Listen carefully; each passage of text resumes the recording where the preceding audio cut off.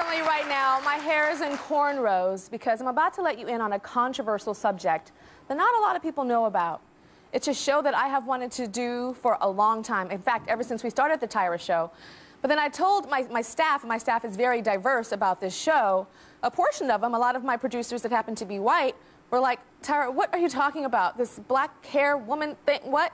They didn't understand, and I had to explain to them that it's a topic that is so heated, it is so charged in the African-American community and in a lot of other cultures that Chris Rock actually spent 2 years of his life making a movie about it, after his 4-year-old daughter, Lola, asked him, Daddy, how come I don't have good hair? Now, the movie just debuted at Sundance, and Chris Rock, he even asked me personally, he came to my offices personally and wanted me to use a clip from the Tyra show for it, and his documentary or his movie is called Good Hair. Now, when black women talk about good hair, you hear things like hair that's not kinky or coarse or nappy, hair like an afro that's not like an afro. You hear, you know, when they say good hair, a lot of them are saying hair that is smooth and straight like a white girl's, or an Indian girl's, or sometimes a Puerto Rican girl's. And they spend thousands of dollars and countless hours using chemical relaxers and putting weaves in their hair to get it. And I just said they a lot. I should say we. This is Tahita, and she's thinking about going back to her natural hair. What's your natural hair like?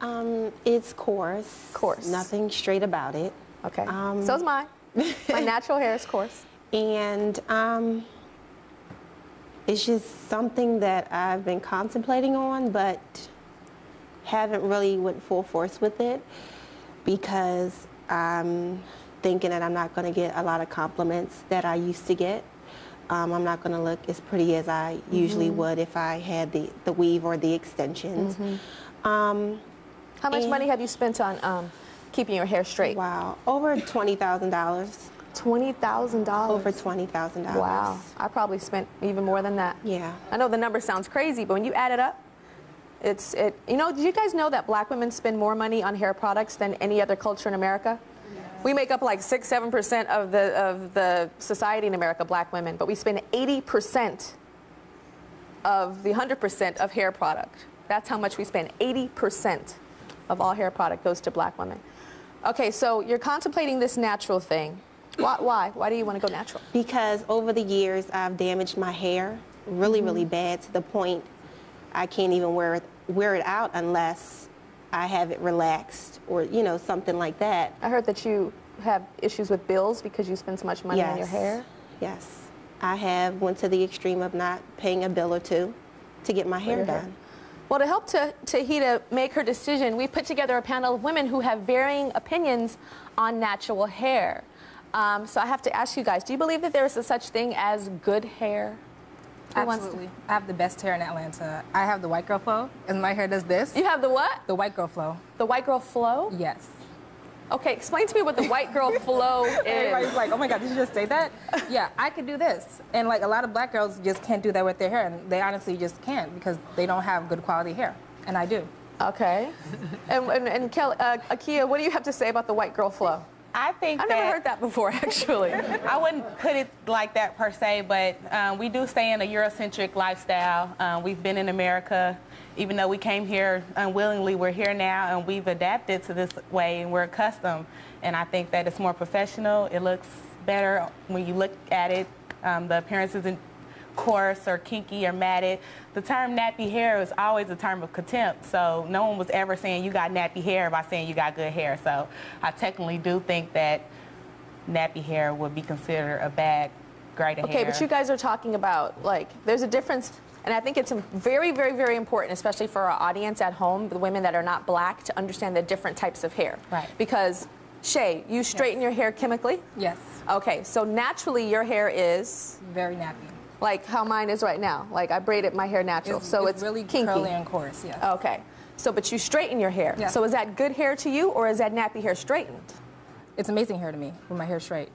Speaking for a person who has hair I think that my hair is more matted and coarse and kinky. I have a kitchen in the back, what black women like to call kitchens, because it's real coarse. It looks like a scoring pad.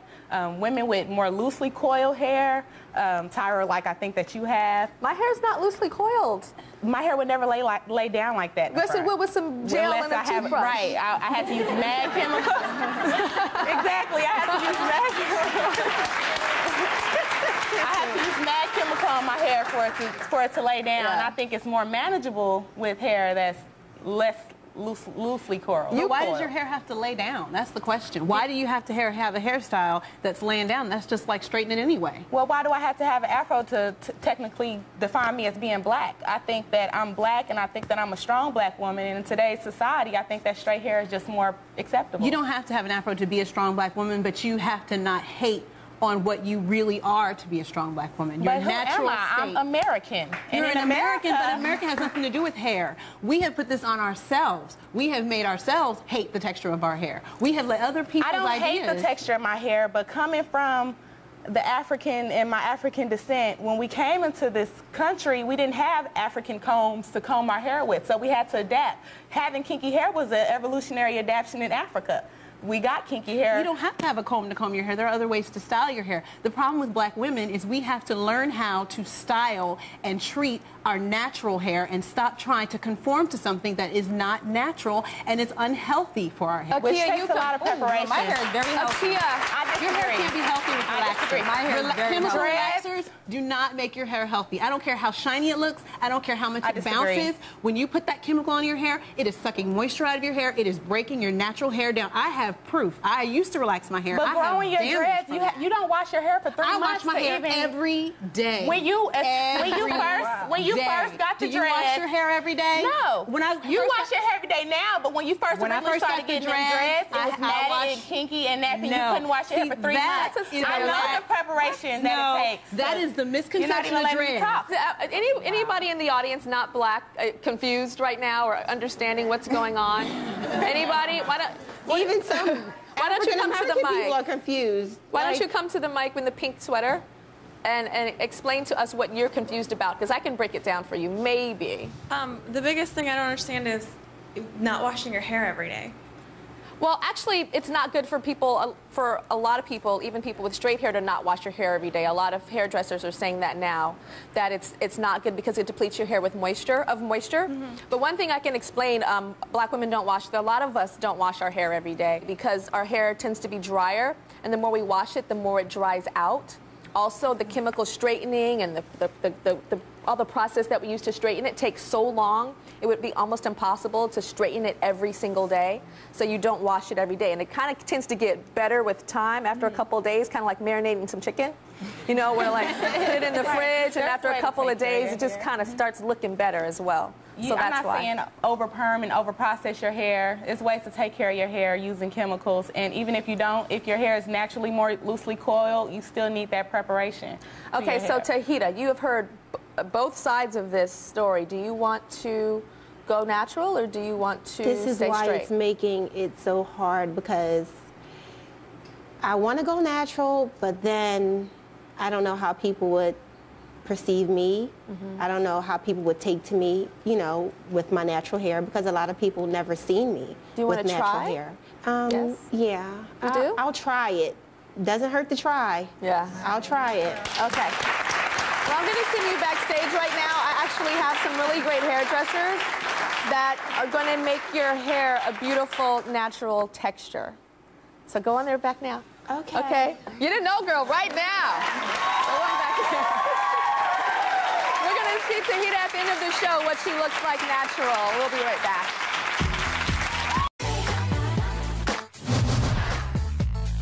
Hey Tyra, what's up? It's AJ Johnson here from the AJ Salon in the Windy City here in Chicago. Okay, good hair, I hate that term. Actually, if you have hair on your head, then you have good hair. What I hate more than anything are these, split ends. So you do away with those, then everybody can have good hair. The pressure to have so-called good hair, and that's hair that a lot of black women say is smooth, it's silky, it's long, it's not kinky, it's not coarse. The pressure to have that starts in childhood for many African American women.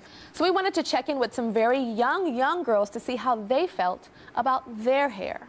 Check these kids out. I'm Kiana and I'm 8.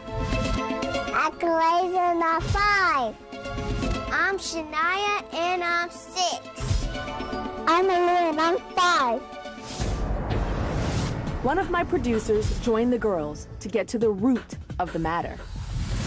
Okay, everybody, I want you to describe your own hair. I like my hair because it's soft and long. I don't like my hair because it's nappy. I like my hair when it's relaxed. How does it feel when they relax your hair? When I get my hair relaxed, it burns, but I like it because it's straight and it's like my friends at school. I like my mom to cut my hair so the kids to stop making fun of me. The kids make fun of you at school? Yes. And how does it make you feel when the kids do that to you? That made me feel sad. Next, our producer asked the girls, what is bad hair? Bad hair is frizzy hair, poofy hair. If people talk about your hair, it's bad. When I see people with nappy hair, I think they're lower class. Now, Shania, you have something that you brought today, right? I brought my Hannah Montana wig. Tell me why. I think people like me better when I have my Hannah Montana wig on, because my hair is long and pretty. And sadly, all the girls had one thing in common.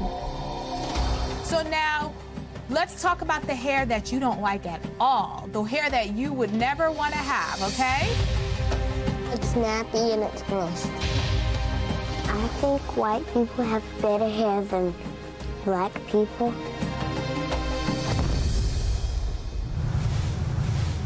So let's talk to their moms. We got teary. All the moms are like crying. Oh my God, my poor babies, my poor black girls.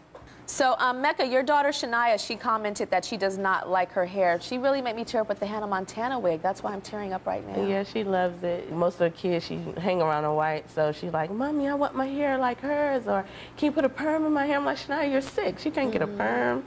So, like... How does it make you feel that she only feels really pretty and accepted with a Hannah Montana wig on? Because even Hannah Montana, the real Hannah Montana, Miley Cyrus, that's not even her hair. I know. Right? It's not. I feel kind of bad sometimes, but I tell her, like, your hair is beautiful. Like, she doesn't need long hair like that. Her hair is long if I straighten it. Sometimes I straighten it with the hot comb or the flat iron, but I'm not going to put a perm in it. She's too young. You're not going to chemically straighten her hair? No. Good. She's too young. Okay, and then Shantae, your daughter, Malia, to produce your daughter, you did something to make her how she is. What did you do? I decided at 11 years old I'd have a baby outside of my race so she could have better hair. You decided at 11 years old that you were going to have... I was teased, called nappy head, bald headed. So I decided to have a baby outside of your race. And what race did you decide to have a baby with? My daughter's half Latino. She's half Latin. All right.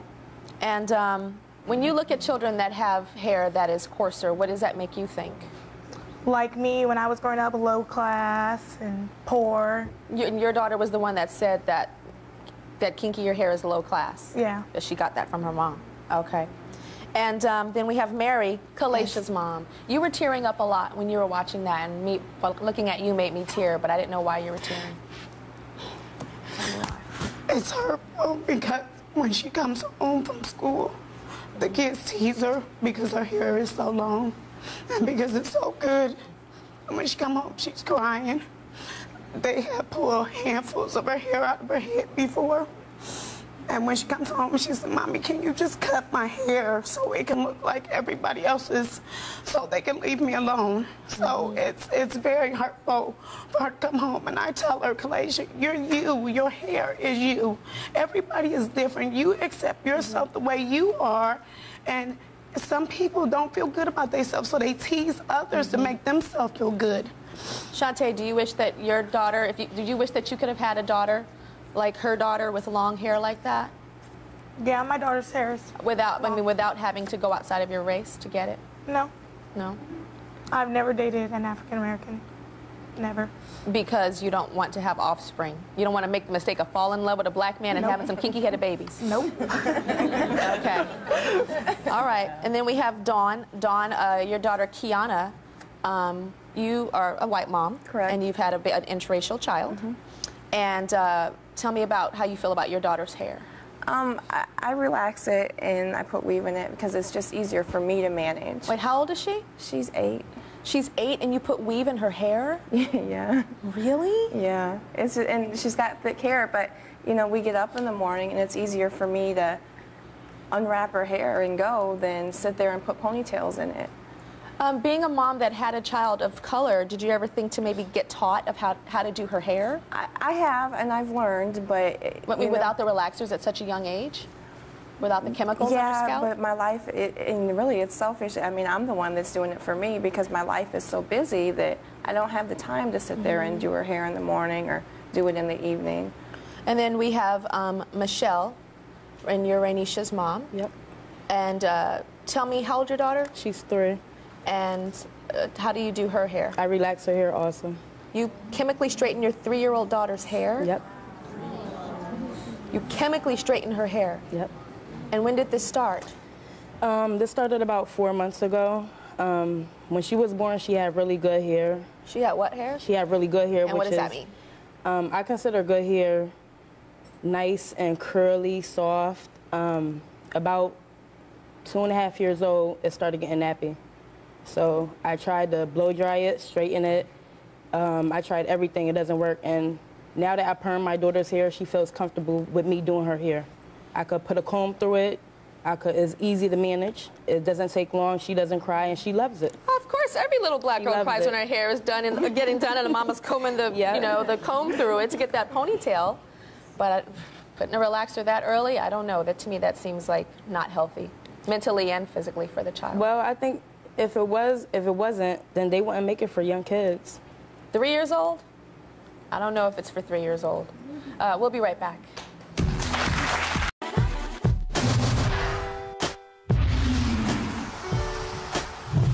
You know, good hair is something that comes up every day. We named our salon Happy to be Nappy because we want our clients to love their natural hair. Whether their hair is straight, wavy, or even curly is solely up to you.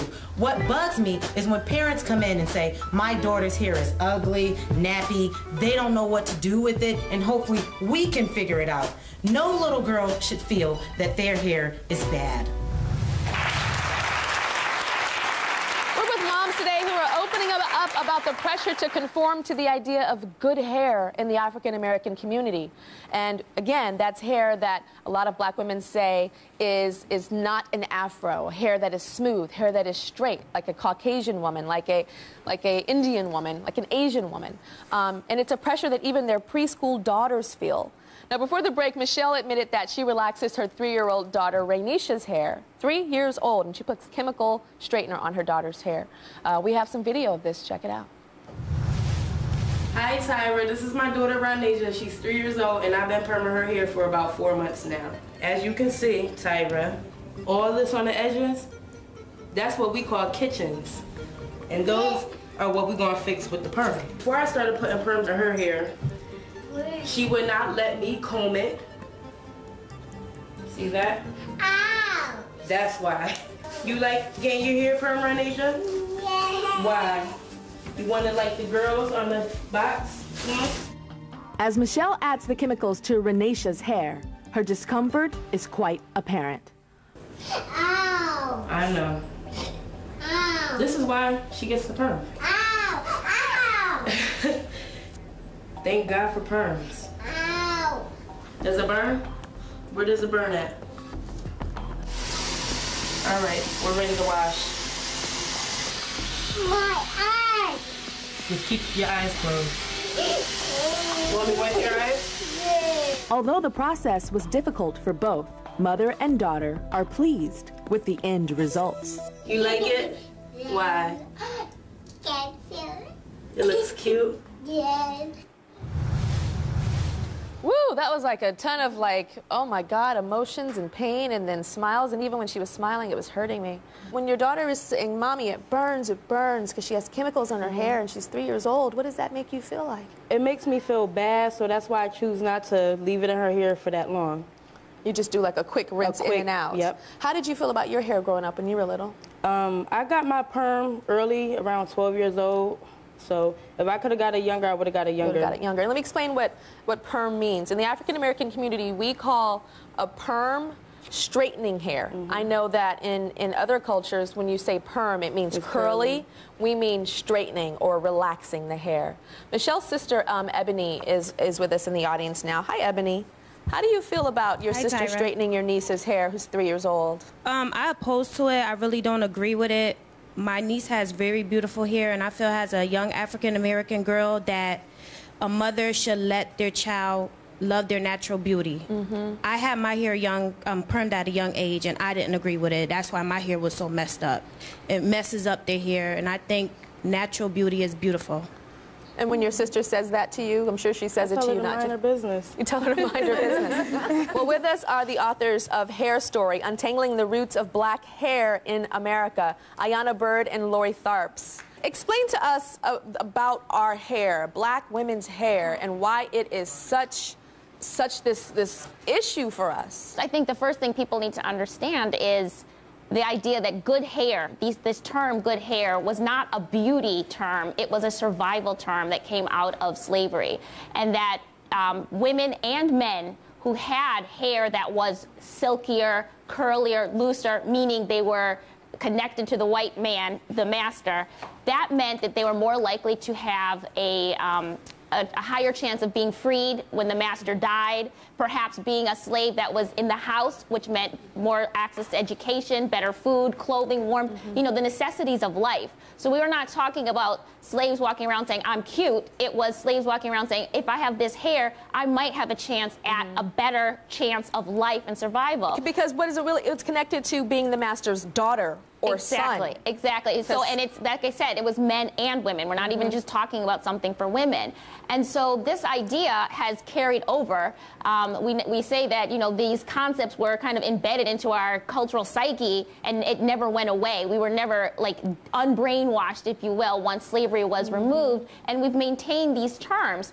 And so part of the problem is that people don't understand the history of our hair. And that's why we wrote the book, so that people understood where the pain comes from with these, with the way our hair looks and what it meant to us in terms of survival. We have the daughters of all of these women on our stage. I want to talk to these kids. Come on out, kiddies.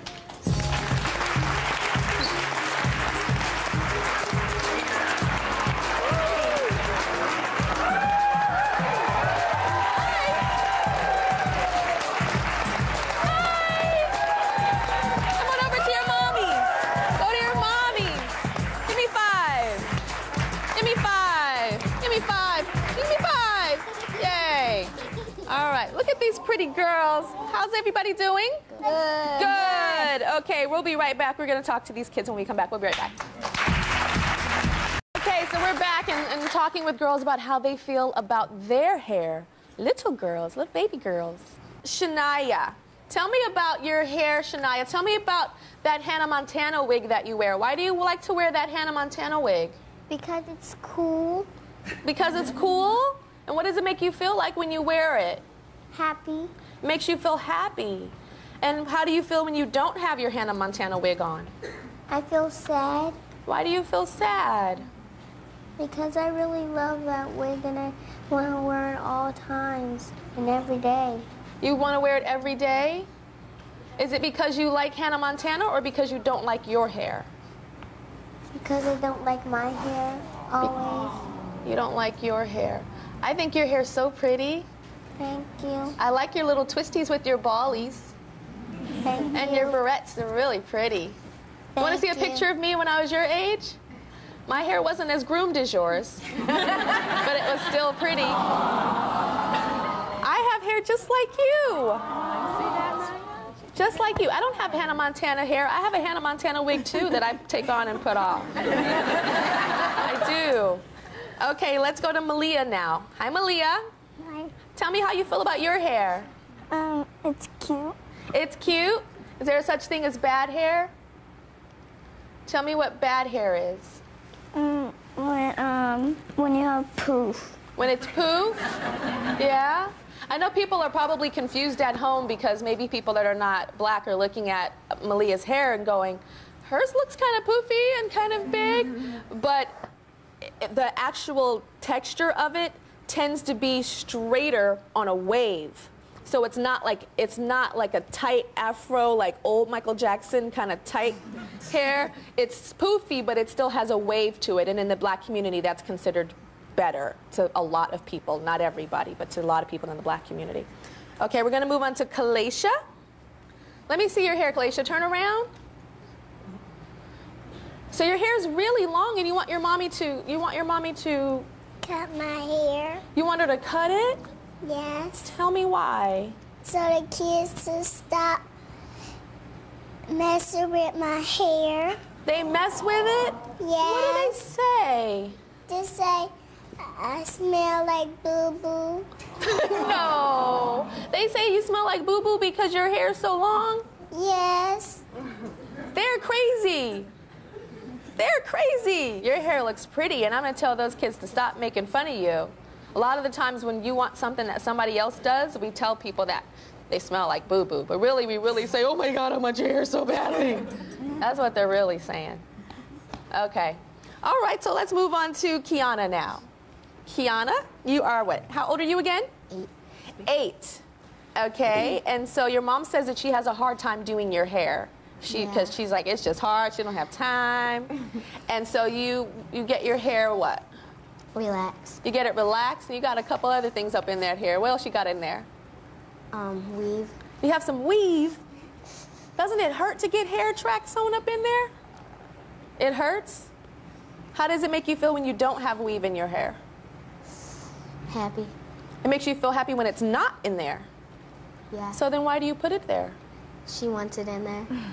Whoa. Whoa.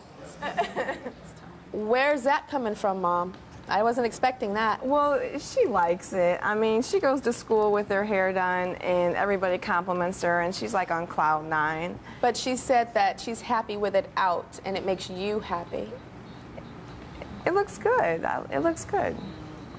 It's interesting, though, because a lot of times in interracial relationships, like the Caucasian mom, the white mom, really loves the black culture, and she loves all those different things about the black culture, the hair, the black man's skin, the whole, the food, the differentness from your culture, that it's different and interesting. Right. And I find it interesting that you're looking at her hair is bad, and that you want it to look more like yours. I just want it to look nice. I mean, it's easier for me to manage like this. I don't know. A weave is not easy, Mama. It's easier than sitting there for an hour in the morning putting ponytails in. But she's saying that it makes her feel better when it's not there. Do you understand what that does to her self-esteem? I mean, if she doesn't want it in, she's never told me that. So if she doesn't want it in, then I won't put it in. Okay, we're going to go to Rainisha now. Hi. I saw you, and you were getting your hair straightened, and you were getting relaxer, or we call perm, in your hair, Rainisha. And I saw that it hurt. Did it hurt a little with the perm? Yes. Yes? Okay. I'm sorry that it hurt. I wish you could wear little pom-poms like I used to wear when I was your age, because those didn't hurt. We'll be right back. It's such an emotionally charged issue in the African-American community that Chris Rock even spent the last 2 years making a documentary about it, and I'm talking about the term good hair. Please welcome sisters Sierra and Tatiana, and Tara and her mother Sharon. Hello. Hi. Hi. Okay, so I'm going to start with you, Sierra. How do you describe your hair? My hair, it's a little wavy, but then again, it can be nappy. But you can still get a comb through it when I don't have a perm. Okay. And it's kind of damaged. Okay, so when you describe your hair as opposed to your sister's hair, do you think that you have bad hair? Compared to hers, yes. Compared to your sister, hers you call it bad hair. Okay, and why? Because it's like You could do anything with it as long, as pretty, as the right color. Mine, it was, before this, it was 3 different shades of brown, and it's just hard to like do anything with it when it's not one complete shade. And she could wear it straight, curly, whatever she wants. And you have issues with your sister because of her hair? Yes. Like jealousy? A little, yes. Yeah. Do you know that, Tatiana? That your sister is so jealous? I didn't find out about the jealousy necessarily until recently. I do tease her a lot about her hair because I feel like she needs weave in it for it to be long like mine. But growing up, I was always teased about being the only one with the good hair out of the family. So I guess I rebelled and do it to her. Do you think that your hair is good? I do think that my hair is good. I don't need a relaxer or chemicals or anything in it. I can straighten it. I can put some water in it and just go, and it'll be curly on its own naturally without chemicals. So, I do. Okay. And then we also have Sharon and Tara. Tara, why do you think your hair is good hair? Well, I don't necessarily think, oh, I have good hair. I just think all hair is good hair. And I hate that there's so much self-hate within our community that, oh, I can't, you don't have the right kind of hair to go natural, that kind of thing. I just think it's absolutely ridiculous. Okay, I know that you said that your hair has controlled your life. Yeah. What does that mean? Well, I've always had a relaxer since I was 10. My hair was always long. And there were times when, like, I would need to work out, and I would get a relaxer. I'm like, man, I'm not messing up this relaxer, going to work out and sweating in it, that kind of thing. So, and I didn't, you know, whenever I would get new growth, which is when your natural hair starts to grow out and your relaxer meets. So I didn't like when I would need to get a relax. I wouldn't, you know, want anybody to see me. I'd be like, oh, I need to go to the beautician. But your hair is all natural now. I think it's beautiful. It's all natural. So your natural hair is causing a rift with your mother. Yes. Whenever I cut my hair, because she likes my hair long and relaxed, and whenever I cut it, she did not like it. Like one time I cut it and she was like, get out, because she hated it. Get out? Yeah. That's serious. So there's a strain on your relationship because of how she's wearing her hair now. Yes, and it's been a very recent thing that she's decided to go completely natural. And I think it's an adjustment. It doesn't, she doesn't appear like my daughter. What does that mean? What does that mean she doesn't appear like your daughter? It has changed her appearance in terms of overall how she looks. I always thought her hair was beautiful. I think long hair is nice, and I think there are people that wear their hair short, that it's fine. But I've always been accustomed to her hair being longer. You avoid introducing her to people because of her hair now? Recently, yes, because of the transition. It's a change in her appearance. So you avoid introducing her to people? I feel, Mom, that you are trying to make it all sound nice. But well, it's not nice. I don't think it's necessarily nice, but I do avoid the introductions, and I think that's because I'm adjusting to her. Adjusting or ashamed? Because there's a big difference. Adjusting is, woo, baby, I'm still not used to this hair on you. Let me take a look at it. I might not love it, but here's my daughter. Her name is Tara. Yeah. That's adjusting. Right. Ashamed is, I'm not going to introduce you. Can you admit that there is some shame? Well, or I think some that embarrassment? I'm not going out of my way to make an introduction. And because you feel people are going to think what when they look at her? I think people will have no problems with her. I think she's a very beautiful, it's her mother. It's an adjustment for me. So it's your problem? Correct, yes. What do you guys have to say about this? Because they're talking like this and like this and like this and like this. And it's an adjustment. And I just, I don't go out of my way to introduce people to her. And yes, I want to hear what you guys have to say about this. Definitely, this issue is generational. You have a lot of older women and men, especially men, who cry when their daughters cut off their hair. I have in my own personal experience, my grandmother, was like, we worked so hard so that we didn't have to look like that. Why would you do that to yourself? And they have to have that kind of, the younger generation has to teach the older generation, you have been brainwashed essentially to think that this is the only way that you have to look. Because really, for a lot of older generation, the hair thing, it wasn't just beauty, it was, you're not gonna get a job, you're not gonna walk in this room, you're not gonna be able to find a mate if your hair isn't straight and conforming to mainstream society. So for a lot of them, it's an almost fear thing when they see their children going natural. So it's the job of the younger generation to educate. Absolutely. Yeah. Okay. About hair, race, everything. Change. We'll be right back. Recently, a campaign was launched called My Black is Beautiful. It's featured in Essence magazine, and it celebrates African-American hair and the effort to get black women to start talking about how beautiful they are. Now, there were over 1,100 women that entered the search, and there were 4 winners, and 2 of them are here. We've got Kimberly and Yolanda. So did you guys have bad hair, good hair issues growing up as kids? Well, growing up, my mother never encouraged the term good hair. So I just appreciated that because it just allowed me to just accept my own hair. It was definitely thick and time-consuming, so that's more so what I heard as far as growing up. Never encouraged good hair and bad hair topics in my household. So. Good. And Kimberly, what about you? I had a lot of hair issues growing up because my hair is so big. You know, I was teased so much. I mean, people call me Michael Jackson, Diana Ross, Shaggy Dog, Wet Mop. I've heard everything. So it was just really hard, you know, because my hair was always so big and I always wanted tamed, and I begged my mom for a perm, and it was a really bad straight experience. perm. Yes, yeah, straight perm. Tell me why it was important for you guys to be a part of this My Black is Beautiful campaign with Essence.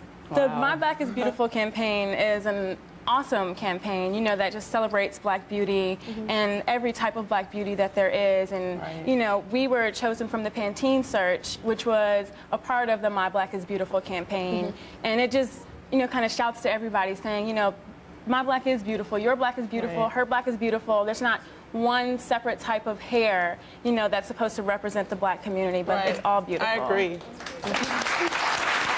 Both of you guys is black is beautiful. And also, definitely, along with the My Black is Beautiful, just taking that inner beauty, that inner strength, and letting it translate to your outer, and just letting, you know, what you already have on the inside, that self-confidence about who you are, and just taking ownership of your own personality and letting that just... And originality. You know, exactly. We'll be right back. Thank you. And it's about choices. Okay, so let's remind ourselves of Tahita. Remember her? After much debate, I mean, she was at the top of the show with all the drama and the ladies debating on whether she should be natural or not. Tahita decided that she was ready to go natural. She wanted to give it a try.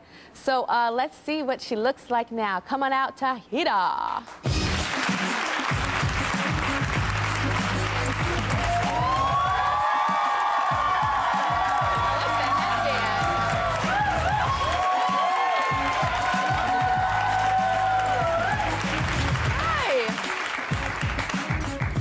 You look so pretty. I can see your bone structure. Come right here. I can see your bone structure in your face. I couldn't see that when your hair was down and long before. So this is Eric Bland. He's a celebrity hairstylist. Eric's done me a couple of times too. Tell us what you did to her hair, because I like that you also pulled it back. But the texture is different too. How did you get her texture to go more curly? Well, actually, that's her natural texture. What I did was she had a lot of split ends, a lot of dryness from the keeping the weave and putting gel. So what I did was I cut it, and then it just brought her natural texture back. She still has a few straight ends, only because she's not willing to go quite as short right now, but it'll eventually start to curl up because I got most of the dead ends off. So I that's like seeing your texture. face. I like seeing your forehead and like your cheekbones. I think that's really pretty. It's gonna take getting used to, isn't it? But you make it work and you look good doing it. Me and you, girl, we're both working face. No, we're not hiding behind. Put your face down here. Let's get a little close up. Work. Smile with your eyes. Smile with your eyes. Smile with your eyes. You know, the message here today, I think, is about choices. I think it's about, you know, having options. But I think it is really important to understand that when we make certain choices, those choices do go back into history, and there's a reason why we make those choices. But I think everybody, you know, is free to make that choice, if that makes sense, right? When I wear that, I understand that there's reasons why I do, or reasons why society thinks that that is beautiful. And I understand why I wear this, because I feel beautiful this way. All right, see you later.